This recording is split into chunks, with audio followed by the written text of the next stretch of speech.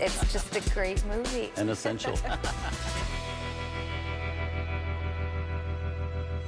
You know, often actors don't get a chance to go out on a really great film, and we were sorry, certainly, to lose Carole Lombard when we did, so young, but at least she went out certainly on a great film. But Carole Lombard was always considered the first Hollywood victim of the Second World War because she was actually on a bond tour selling war bonds in the East, and on a plane trip back home to California to her husband, Clark Gable, she was killed. That was in January of 1942, right after we had entered World War II. So it was like she was considered, you know, the first victim.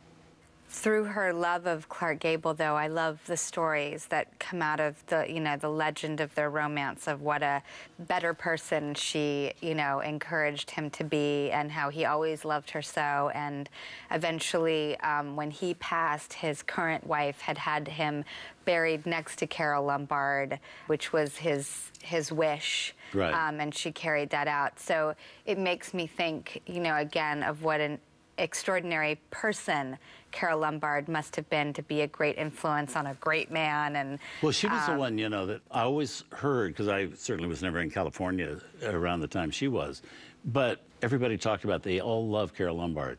She talked like a truck driver, and she played cards on the sets with all the grips and everything like that. She's the only one who never had a dressing room, because she didn't like to go to a dressing room and be isolated in between shots. She'd be with the crew and talking and all that. They all adored Carole Lombard.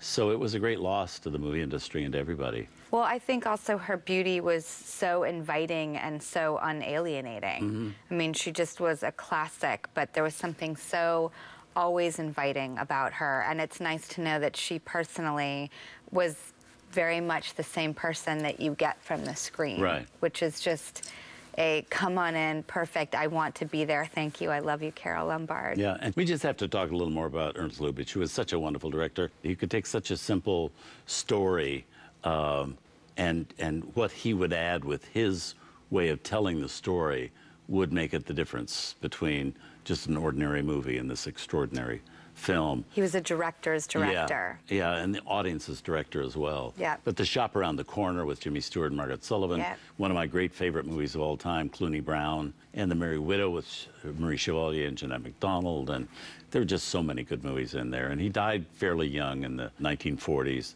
and otherwise we would have had a lot more Ernst Lubitsch films, but we're so grateful for the ones we have. Well, this one is certainly no exception. Yeah. And I just, of all of our films this year on the Essentials, I really could not love this one more. Yeah. Well, let's move on. Join us next week for another movie we think is an essential. Here's a preview. Who's Afraid of Virginia Woolf, 1966. When you talk about on-screen chemistry, Richard Burton and Elizabeth Taylor certainly would be at the top of the list. The transformation into these characters is nothing short of amazing.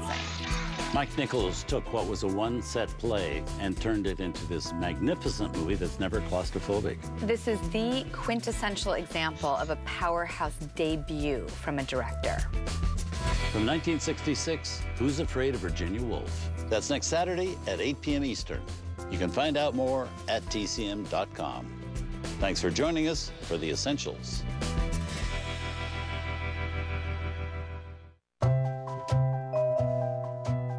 Tonight on Turner Classic Movies, Jack Benny doesn't fiddle around when it comes to radio ratings in the big broadcast of 1937.